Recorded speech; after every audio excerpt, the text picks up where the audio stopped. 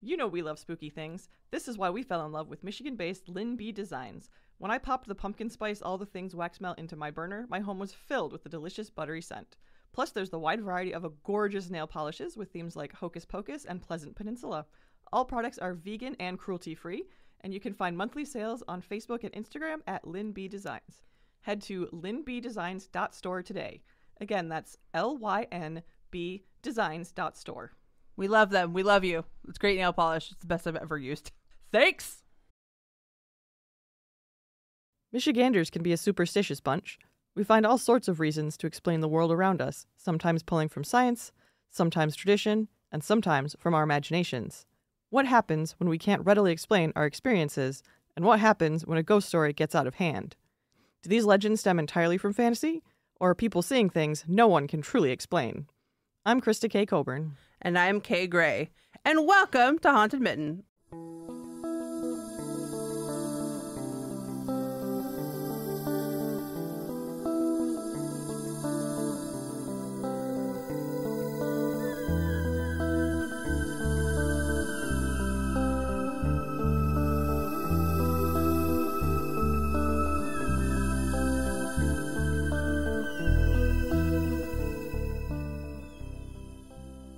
And welcome to season 4 of the show.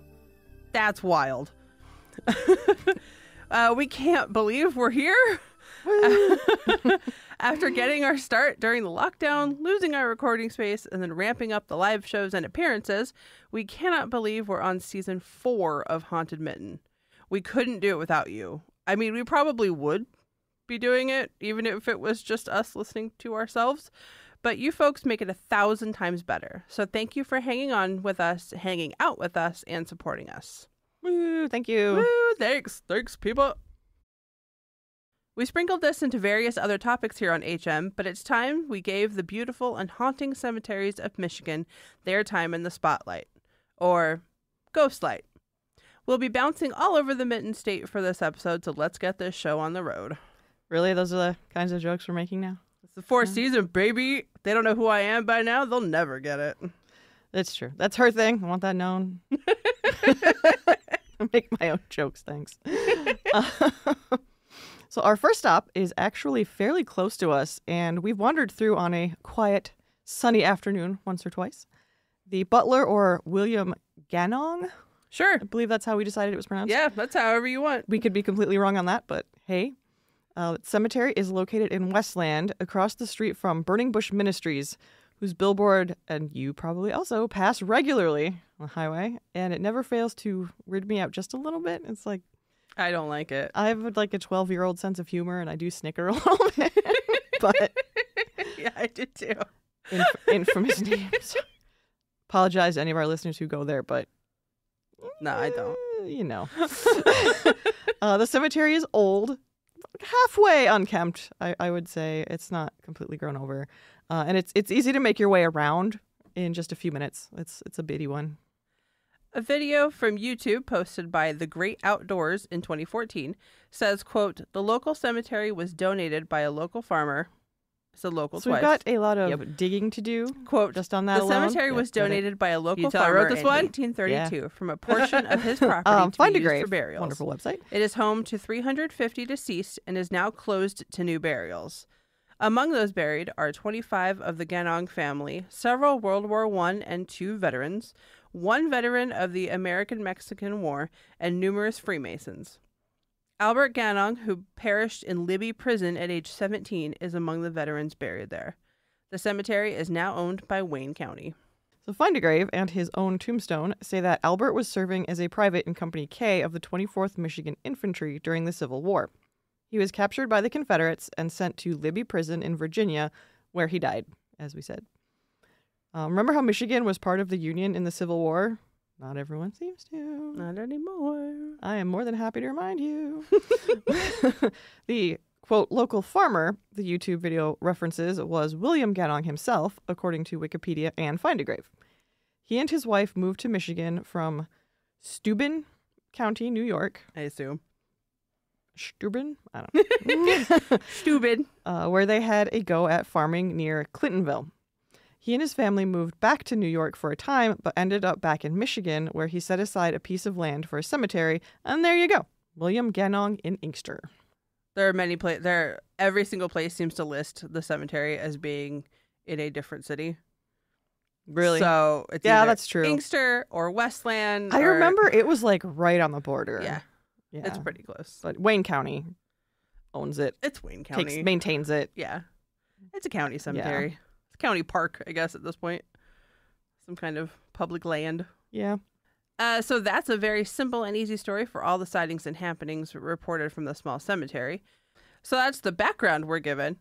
But you might remember us talking about white ladies on several episodes in past seasons.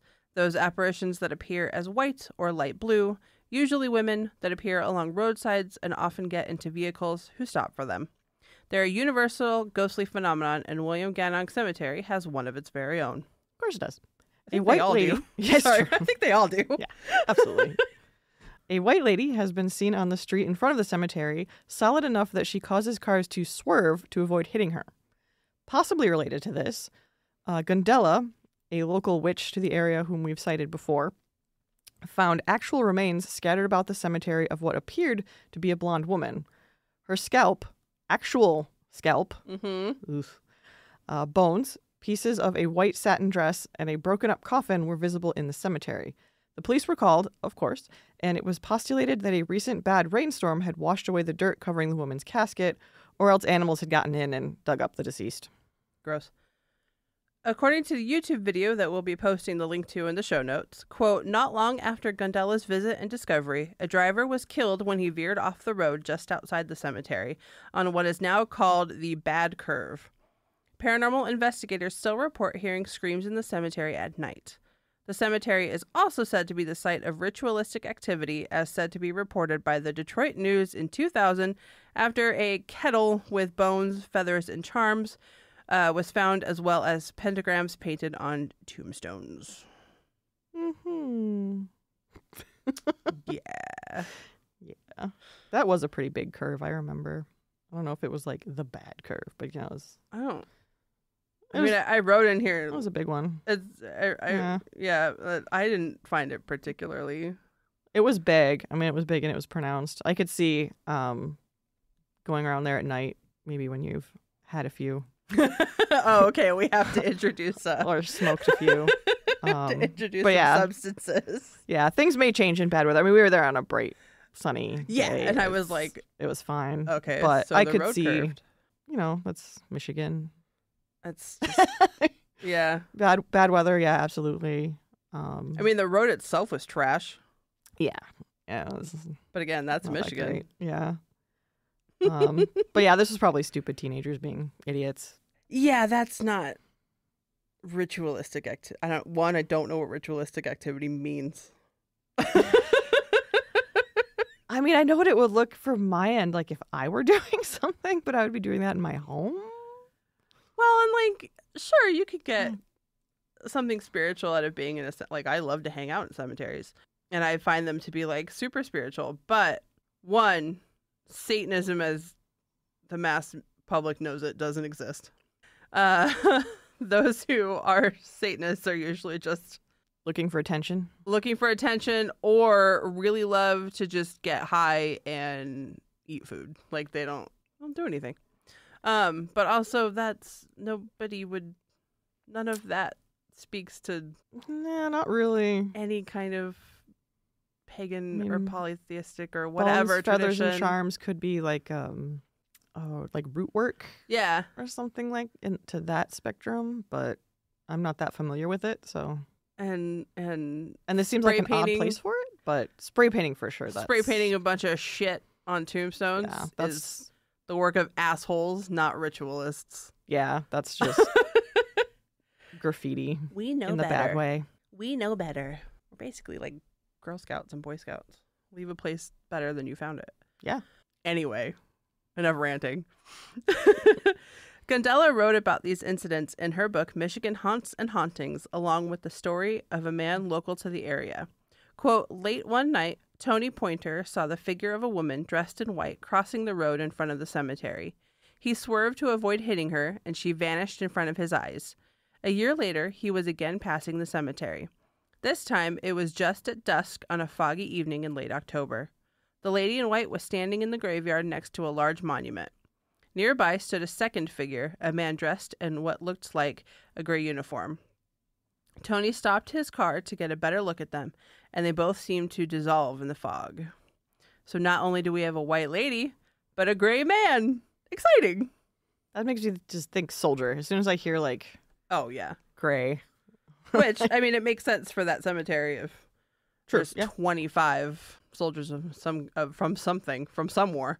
Yeah. Buried there. And I would say that 25 would make up a decent chunk of that tiny cemetery. Yeah, it It's was so pretty small. Yeah, I don't think you could add too many people to it. No. Maybe if you really tried. Yeah. Squeeze them in there. Squeeze them and shove them in. It's fine. Do the New Orleans way. Just push them over. Yeah. It's fine. They've been there long enough. Yeah. They're just dust. But but that's not all that's been witnessed in and around the cemetery. People have claimed to see odd mists, glowing eyes, and heard screaming and the sound of rattling chains.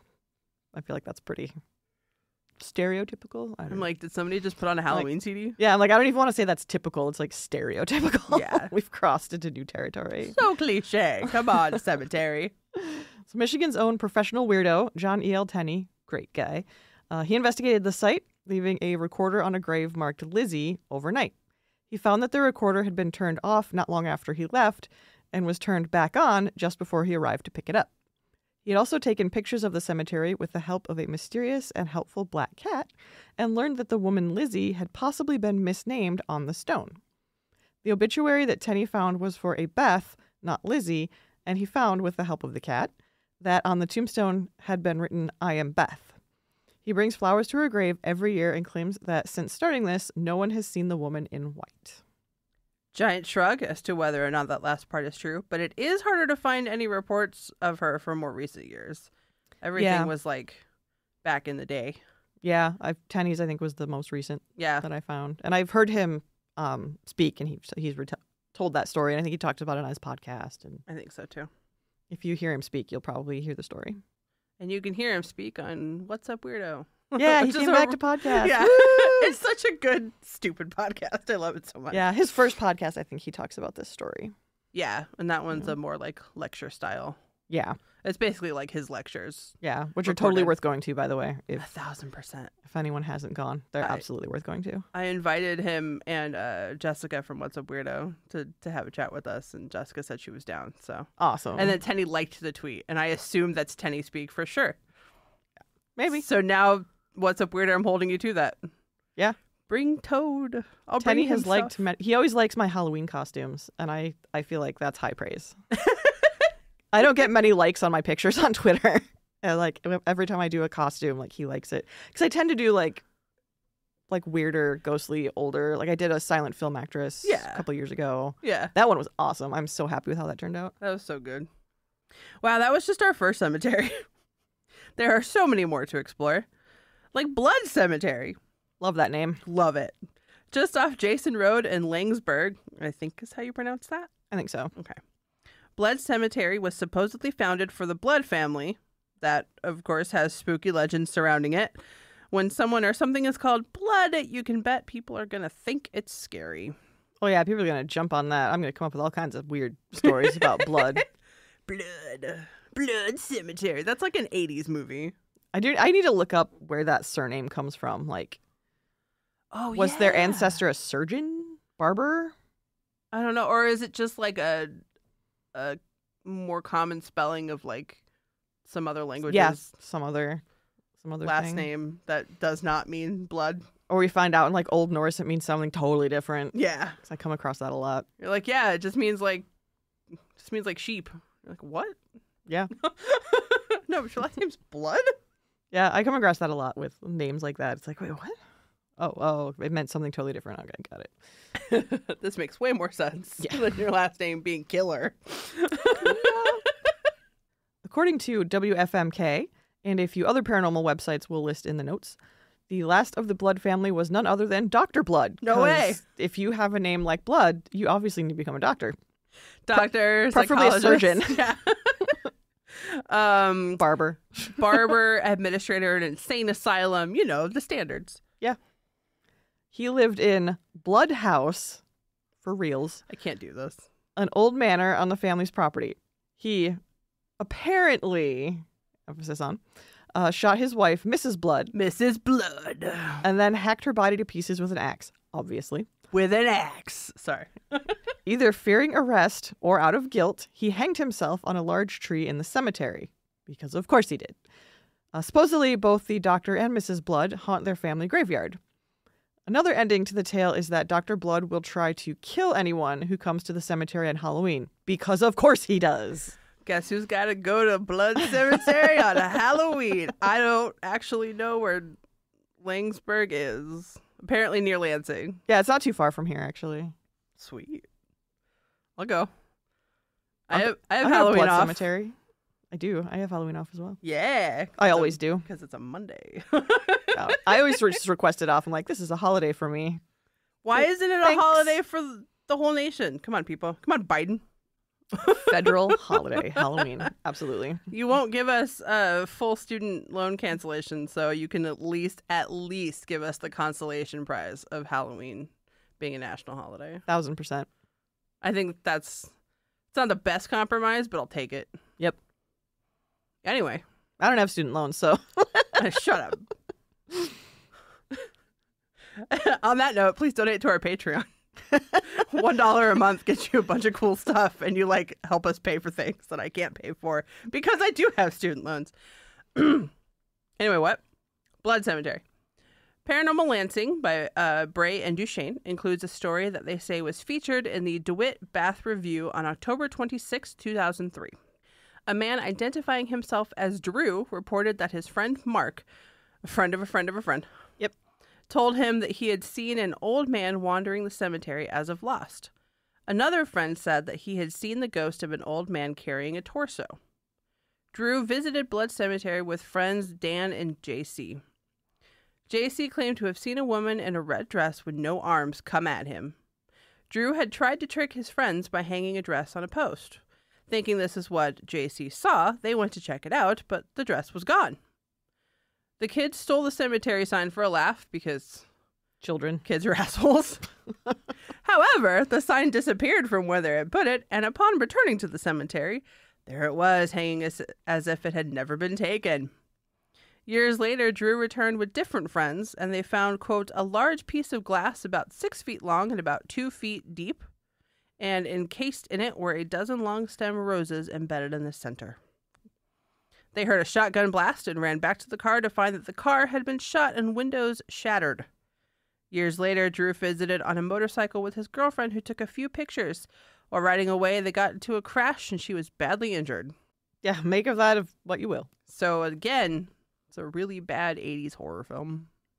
Yeah. Oh my God, we could totally turn this into something. I've already turned a few of our stories into short stories. We could do it.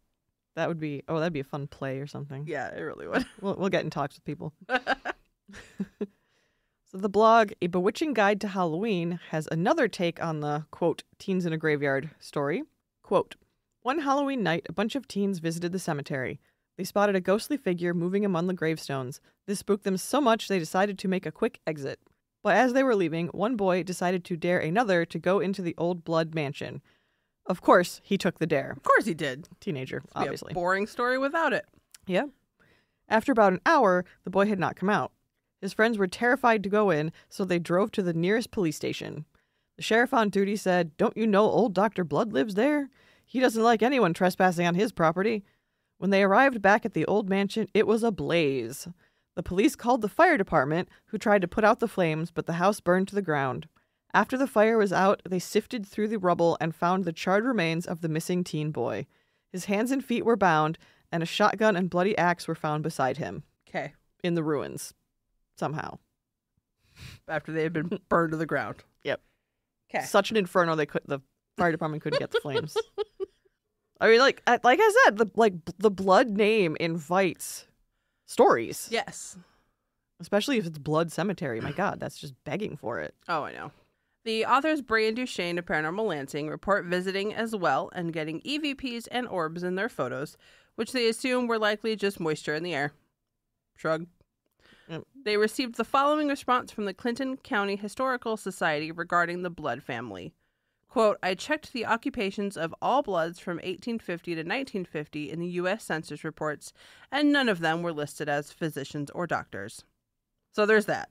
Missed opportunity, if you ask me. I know. Why was none of their children pushed into that? Yeah. You will be Dr. Blood. Maybe that's why. Oh, maybe you won't be Dr. Blood because people hate our family anyway. Yeah, something like, no, these are the jobs you can't take because your name is Blood. You can't be a doctor. Can't be a dentist. Nothing with any kind of medical degree. Yep. Can't be a barber. And you can't be a mortician. Yep. Sorry, them's the rules. Last name's Blood. I didn't make them. Life made them. Yep. So yeah, to me, clearly this sounds like an urban legend run amok. Oh, it is written straight up story style fiction. Yeah, absolutely 80s horror movie vibe. All of the stories. all of the varied stories. But people have experienced something there. So maybe there is a blood still wandering the grounds. I mean, I don't think they're armless ladies or guys carrying torsos, but I mean, there are so many stories about this cemetery. So I don't know. I don't know if it's people psyching themselves out, if there's something going on, and then the tales are coming from that. I don't know. Well, I have like the blanket belief that like all cemeteries are haunted in some fashion for whatever definition you give haunted. Just from the very fact that they A, contain a bunch of dead people, and B, contain a lot of grief from surrounding family and friends of said dead people. Yeah, a lot of energy there. Yeah, and are just chock full of this kind of either sacred energy from those that like respect cemeteries, or like fear from those who are afraid of cemeteries or death, and just pile that all up into a section of ground. Yeah. And I guarantee you something's going to happen. I have read from some psychics that cemeteries are the least haunted places because if you were a spirit, why would you want to hang around your dead body? Why wouldn't you go like visit your family or, things like that? Yeah. But I mean, we've covered cemeteries on here. We know that lots of strange things and unusual things happen in them. So big old shrug. Big old shrug for Blood Cemetery. I'll still go on Halloween night, though. It'll be fun. Yeah. Let's see if I get chased by either a ghost or just like an unhappy groundskeeper. Yeah, I wonder if this was one where, people kind of try to protect it. I can't remember. I've read a few that are like that, that say, be careful. There's a caretaker or someone who lives nearby, or it's part of their property. Right. Yeah. And we've mentioned that a few times on here as well. Oh, yeah. Watch out for shotguns. I mean, it's fall and you're in Michigan, so watch out for shotguns anyway, but It's true. Anyway, let's take a trip to the coast. Woo! Grand Haven, to be exact. Love me some Grand Haven. Yeah, I have family there. Excellent. It's a gorgeous little touristy town, complete with beach and historic lighthouse. And before you ask, that's probably the one lighthouse in Michigan that isn't haunted. Disappointing. We know. Yeah. But believe me, Lake Forest Cemetery more than makes up for what the lighthouse lacks. The old cemetery was located where Central Park is now. Bodies were moved in 1883 to the current location, except the ones found while constructing Central Park. They always leave bodies behind. Always. Every time. It happens, I guess. Sorry, dead people. Articles from the Grand Haven Tribune from the early 20th century confirm this for us. It is believed some bodies may still remain buried beneath Central Park, which in itself is pretty creepy. Beware of people in San Francisco, too. Yeah. Oh, God, yeah. Yeah, they still find bodies every once in a great while. Yeah.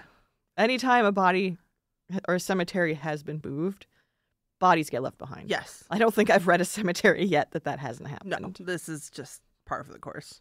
Yep. From WZZM 13 News, quote, Lake Forest Cemetery has been in existence since 1873. Many of the founding fathers of Grand Haven are buried there. Also buried in the cemetery are many people who suffered crime-related deaths, as well as thousands of unidentified people buried on top of each other in a mass grave. Fun times. Love it. Also, Maybe? that outgrew its space pretty quickly. Yeah. Yeah. That happens too. It's beautiful out there, so I'm not surprised people like flocked to that area when they were settling the region. Oh, me either. The most notorious specter in Lake Forest is known as the Blue Man. He is not part of the group. It's fine. I didn't even make that connection. I was just like, oh, a white lady, a gray man, and now a blue man. Nope, he's part of they're going to form their own musical group. The afterlife is very colorful. I hope so. According to Ambrose Hammond's book, Ghosts and Legends of Michigan's West Coast, which is fantastic, by the way, high school students in the 1960s talked about seeing a mysterious blue light, quote, that seemingly came out of nowhere, end quote. It was seen, quote, dancing around in the surrounding woods of the cemetery, unquote. In the 1970s, students were still talking about the light. It's been around a long time. Yeah. But it became known as the Blue Light of Duncan's Woods, which borders the cemetery. Members of the Duncan family were buried near the woods, and kids claimed that the blue light came from those tombstones. In the 1980s, the name changed to the Blue Man of Lake Forest Cemetery, and he is seen in the vicinity of Ferry Hill, also called Founders Hill, because the town's founders are buried there, obviously. No way. Never would have guessed. It is described as a, quote, hazy blue color standing near the Reverend William M. Ferry's grave. Some speculate that it is the spirit of the Reverend looking over the city he helped settle. Others say his spirit is angry and restless, because of course they do, because his tomb had been severely vandalized in the past. And those are two very separate emotions, so it's interesting to note that different people have felt some wildly different energies from whatever resides in Lake Forest. Another giant truck. Yep. Speaking of polar opposites, let's talk about the Stairway to Hell, also known as the Stairway to Heaven. Yay! I love local stories so much. And that's not sarcasm. Like, I genuinely love that people from different generations have just wildly different names for things and wildly different stories for the influenced exact by same different phenomena. Yeah, influenced by different parts of the culture. Yeah. Legend says that once you reach the top of the uneven wooden stairs that lead to the top of Ferry Hill, you will be shown your death. Does it involve falling downstairs? I did get a look at the stairs, but I think I'd be okay.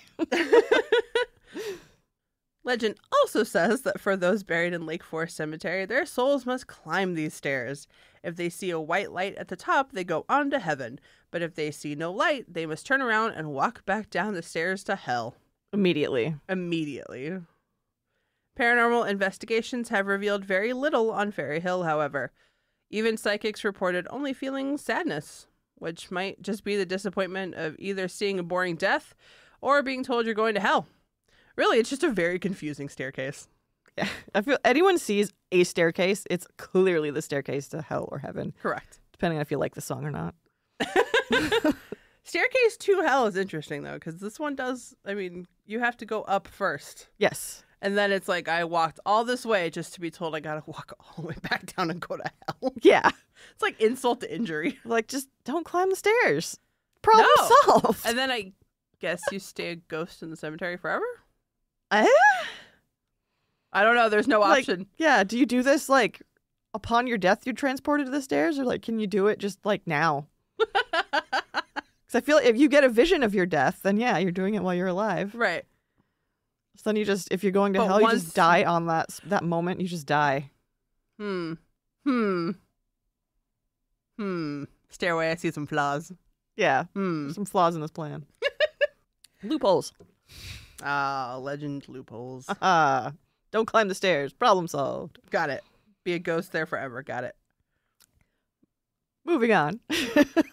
But it's reported that the founding families of the area are buried here, so perhaps something left over from their lives or energies might be feeding these odd stairs. Yeah. WhatWhenHow.com writes, quote, the West Michigan Ghost Hunter Society, WMGHS, has periodically visited Reverend Ferry's gravesite on Ferry Hill from 2000 to 2004. Investigations have led WMGHS to believe that Ferry Hill in itself holds much paranormal activity. This includes orbs, mists, black shadows, voices, and extreme temperature and geomagnetic variances, end quote. So who knows? As we said, lots of conflicting reports from this area. Who knows? Yeah, and I feel like some of these seem sort of small, I guess. Yeah. Like, okay, well, it's Michigan, you're in a cemetery, you're close to Lake Michigan. There's going to be temperature variances. Yeah. I remember that was when you first moved here, that was one of the things you commented on. Like, why is there just like random fog? Yeah. I'm like, I don't know, the temperature changes, the air changes, you get fog. I don't know. That's weird. It's weird coming from a desert. I don't have fog. It's true. And we have, especially around here, we have a higher water table. So. Yeah. At the Pottersfield section of the cemetery, however, one psychic mentioned in Hammond's book felt something following him, and he firmly told it that it had to stay there and could not go with him. He also described what he saw as, quote, dark oil slicks darting around in the air. Local researchers estimate that there are over 1,000 bodies buried there, some of which washed up on the Lake Michigan shore. That in itself is a wild fact. And that's going to happen when you live by the lakeshore. Yeah. That happens a lot in Lake Superior. I think we talked about that in the shipwrecks I think we did episode. too. Yeah, bodies just washing up on the shore. Yeah. And yeah, it hadn't occurred to me that, Lake Michigan is like the deadliest lake. So probably a lot of bodies washing up on shore. Right. Unfortunately. So, yeah, that 1,000 is not necessarily from the townsfolk. It's, right. well, we got a lot of dead sailors too. Yeah. Oh, and people maybe were out swimming or fishing and got caught in the current or, whatever. But yeah, that continues to happen, though I'm assuming not as large a scale. I assume not, just based on us not hearing about 'cause I was surprised about mysterious bodies. the size of the Pottersfield. I was like, oh, yeah, drowned people. Oh, yeah, Good that's point. right. Good point. Oh, yeah, I forgot about them. Yep. Eh, And there could even be, because we're still going with this cemetery, I know. there could even be a quote, phantom gateway in the cemetery. Sure, why not? That's not something I've really come across before. Several reports from the 1970s talk about going through a gate in the cemetery and then not being able to find it again when they visited later. A man and his son were biking through the cemetery and decided to move on, but couldn't find an exit. They traveled along the boundary fence and eventually found a gate out to Lake Avenue and took it. But the next time he and his sons were in the area, the gate wasn't there. They couldn't find any entrance on Lake Avenue at all. And this story comes to us from 99 WFMK. Love them. Yep. Shout out. Someone there really likes to collect folklore, and I agree. So I'm good. with that person. We should be friends. Hey, 99 WFK. Hit us up. You don't know who we are. With so many sightings and wild stories, it's no wonder this cemetery is a beacon to ghost enthusiasts. There's even a free tour every October hosted by Amber Rose Hammond, author of Ghosts and Legends of Michigan's West Coast, which we've used extensively in this episode and just enjoy in general. Yeah, it's the best source I found for West Michigan because there just isn't as much out there. Yeah. And Jeanette Wyden, I apologize, who is in charge of local history and genealogy for, definitely don't know how to say that name, Loutet? Perhaps. The Loutet? French wants to say Louty, but I doubt I'm sure it's not pronounced that way. For Loutet District Library in Grand Haven that details what we talked about tonight. And it looks like they're still doing the tour as of last year being 2021. So here's hoping you can witness this place for yourself soon, and we can too, because that sounds like a ton of fun. Yeah. Go visit my family. Go walk in a cemetery. It'd be great. I actually haven't been to Grand Haven in several years. Yeah, me either. I've never spent proper time there. Mm-hmm. I would like to spend some proper time, possibly in a cemetery. Yeah. This sounds like a pretty big one, pretty interesting one. Yeah. Well, that's all the time we have for this episode, but believe me when I say that we have so many more cemeteries to talk about. Oh my goodness, so many cemeteries. This will definitely be an ongoing series, similar to the college universities one. As we will travel and discover more and more. Michigan's covered in cemeteries. Everywhere's covered in cemeteries. Covered. Yeah, there's Absolutely way covered. more here than I ever thought there could be, though. Oh yeah. You're driving down any random road, cemetery. Yeah. There's like the two on Plymouth Road within a mile of each other. Yeah. So until then, we will be back in 2 weeks with another exciting and spooky episode. You can also catch us on social media at Haunted Mitten. And you can find me also on those social medias, Twitter, Facebook, Instagram, fun times. I am at Krista K. Coburn, CrystakCoburn, and K is at K Gray Writes, K just the letter, GrayWrites. Or check out our website, hauntedmitten.com. Or our merch. Merch. Hauntedmitten.store. Woo. We've got shirts. We've got stickers. Hell, we have sliders if you really want to rep our gear. I might get some because I do want some slip-on shoes. Just to like putz around the yard. Yeah. You know? Then you could report back if they're comfortable enough to be worth it. To keep them in the store. I just love that we have those. Yeah. Of all the random things to sell. Yeah, I mostly made them because I was amused. Oh, absolutely. Yeah.